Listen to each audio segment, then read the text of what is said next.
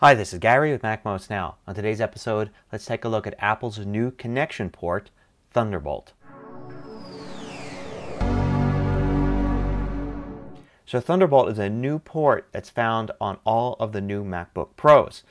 And you can bet that it will be on all the Macs soon.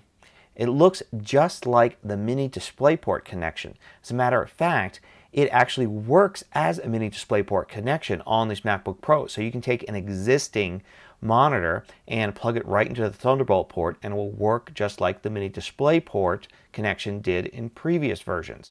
In fact, you can also use adapters like a mini DisplayPort to VGA or to HDMI adapter and hook up other displays to it. So it works just like a mini DisplayPort for those purposes.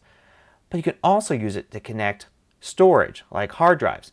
And Thunderbolt is very fast. It's much faster than, say, USB 2 or FireWire, or even USB 3 that appears on some PCs. Here's a chart that Apple has that compares all the different speeds. Thunderbolt can handle 2 streams of 10 gigabytes per second each. So you can transfer things from hard drives very quickly. You can also use them for video in and video out. And in the future, we may see Thunderbolt used for other things, like certain specialized network connections, for instance. So the reason Thunderbolt is so fast is because inside your computer, the different parts communicate using something called PCI Express. But with a peripheral, say using USB 2 or FireWire, the USB 2 or FireWire bus then has to communicate with the PCI Express bus inside your computer. But Thunderbolt is PCI Express, so devices can talk directly to the parts inside your computer. If you have a Mac Pro, you can put a PCI Express card in it to talk directly to your computer. But with Thunderbolt, you don't actually have to insert a card. You can actually hook something up using the Thunderbolt connection.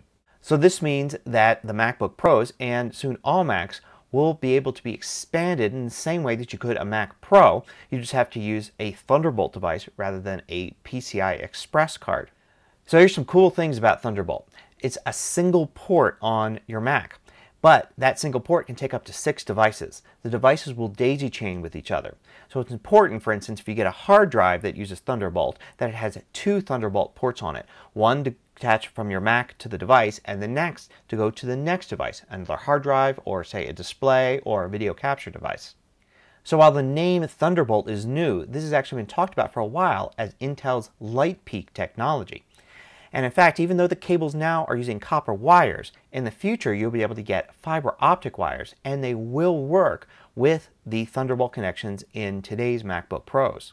The advantage to fiber optic might mean longer cables. Right now the copper cables are kind of restricted in distance. You probably won't see any that are greater than 10 feet. So they're for peripherals that are actually right next to your Mac, not for something to communicate with over a long distance. Another cool thing about Thunderbolt is you actually can hook FireWire and USB devices through Thunderbolt. So in the future there'll be adapters so you can add a USB device or a FireWire device to your Thunderbolt daisy chain. Now the speeds aren't going to be improved, they'll still be USB or FireWire speeds, but there is the possibility in the future we could simply have all Thunderbolt connections and any older devices will simply work through adapters.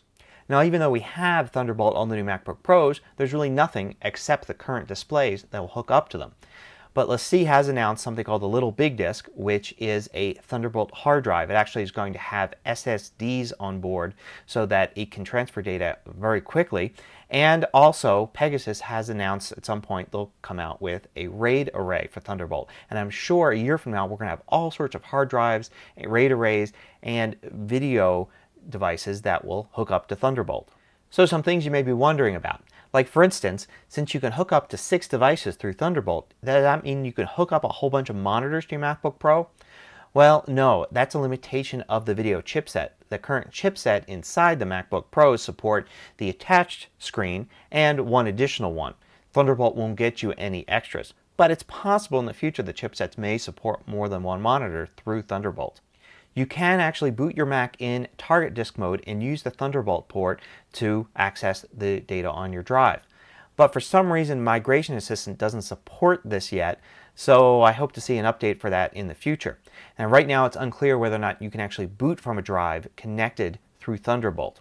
So looking into the future, even though FireWire ports are on the new MacBook Pros, I see them as being completely replaced by Thunderbolt, especially since you can still connect FireWire devices using an adapter into Thunderbolt. But looking at the iPad and the iPod Touch and the iPhone, I don't see Thunderbolt going there.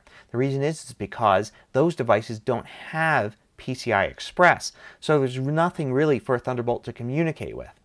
It also appears that there won't be any expansion cards for current Mac Pros to add Thunderbolt.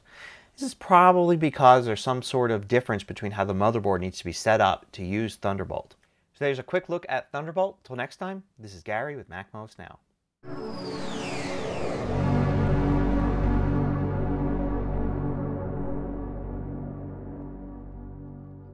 Want more video tutorials? Just go to MacMost.com, click on the videos link at the top of the page, and then you can view all of the hundreds of MacMost videos by category.